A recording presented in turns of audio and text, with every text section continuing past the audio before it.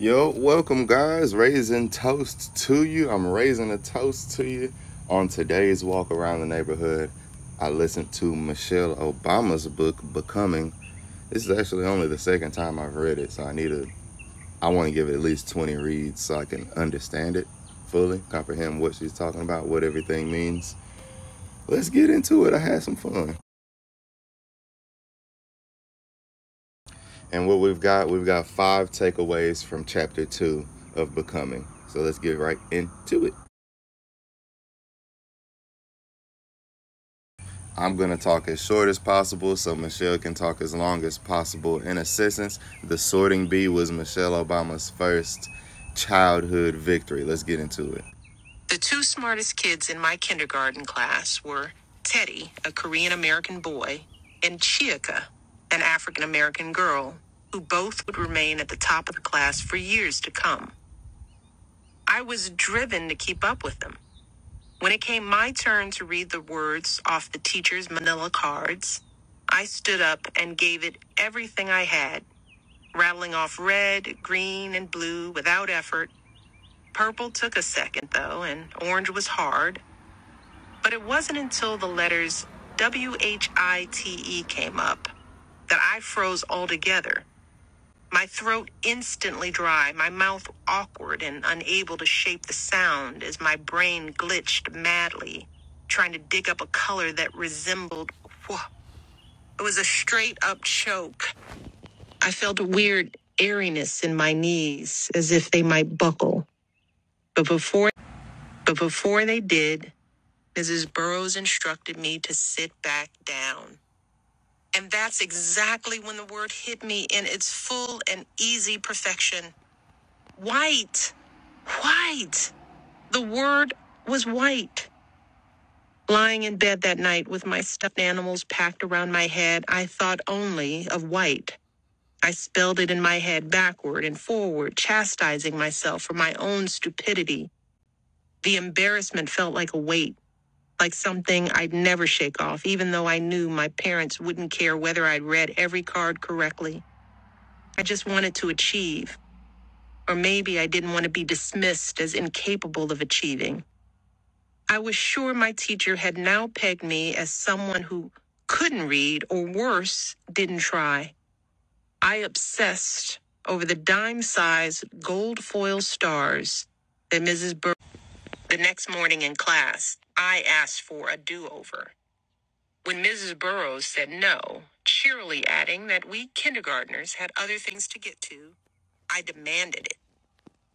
Pity the kids who then had to watch me face the color cards a second time, going slower now, pausing deliberately to breathe after I'd pronounce each word, refusing to let my nerves short-circuit my brain.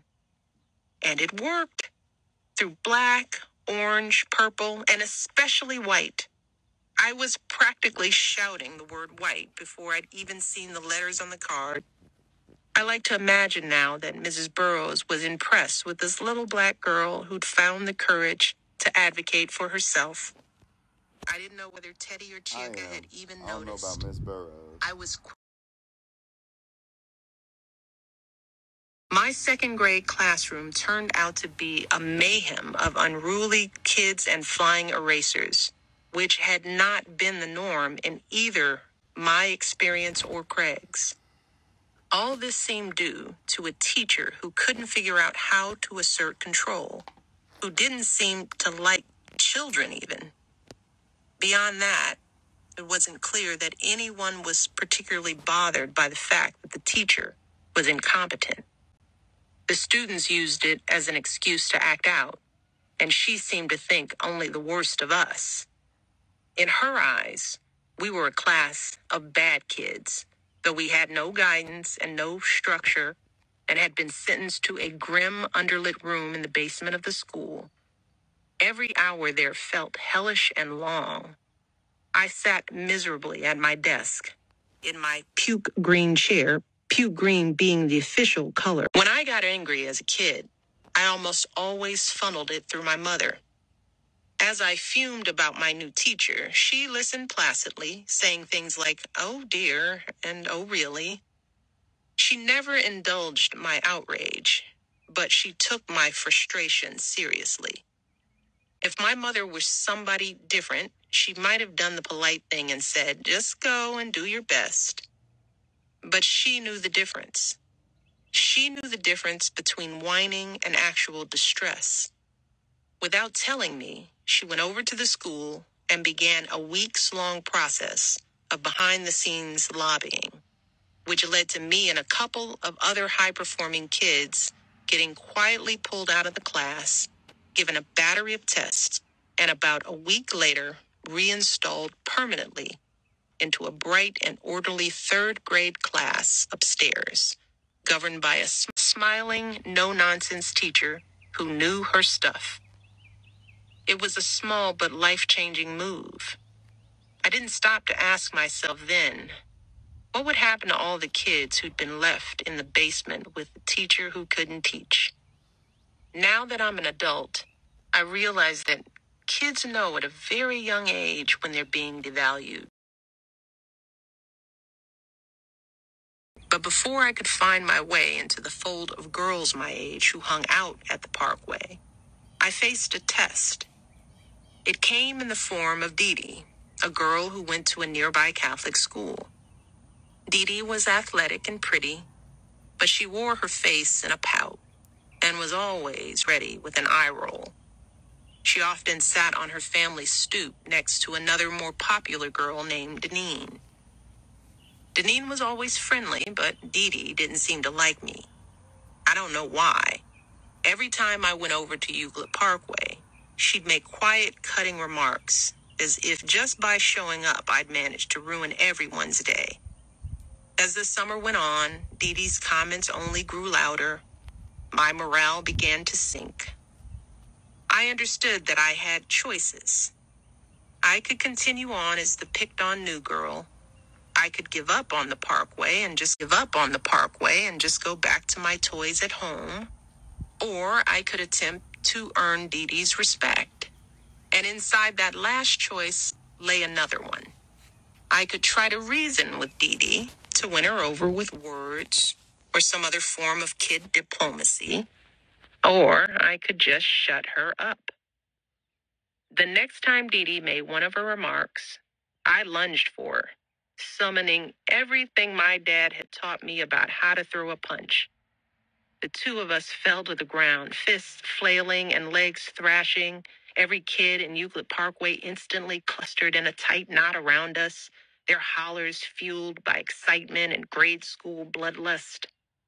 I can't remember who finally pulled us apart, whether it was Deneen or my brother or maybe a parent who'd been called to the scene.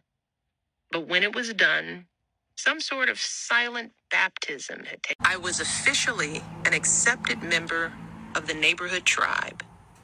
Dee Dee and I were unharmed, dirt-stained, and panting, and destined never to be close friends. But at least I'd earned her respect.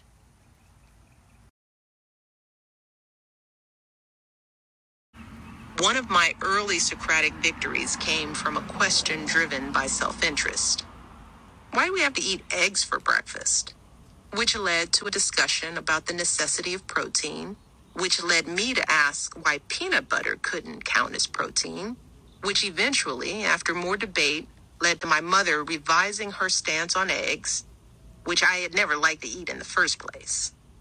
For the next 9 years, knowing that I'd earned it, I'd made myself a fat peanut butter and jelly sandwich for breakfast each morning and consumed not a single egg. Hey.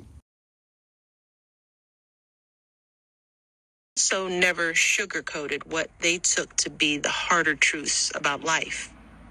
Craig, for example, got a new bike one summer and rode it east to Lake Michigan, to the paved pathway along Rainbow Beach, where you could feel the breeze off the water. He'd been promptly picked up by a police officer who accused him of stealing it, unwilling to accept that a young black boy would have come across a new bike in an honest way.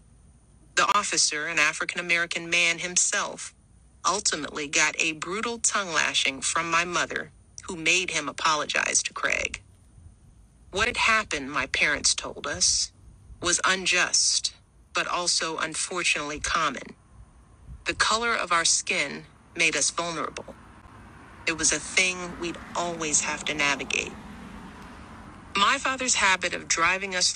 Yo, thank you guys for tuning in. You guys are welcome for that chapter 2 summary. A lot of YouTubers always say thank you, but they don't say you're welcome. I put in some grind to make that video, to make it easier for you to digest chapter 2 of Michelle Obama's Becoming, or to make you more interested in getting her book. I think you should get her book. Do it and read it 20 times or 100. Be sure you like, be sure you comment, subscribe. Go look at my gamer channel, Rec Tips Riz. I'm making a movement, baby.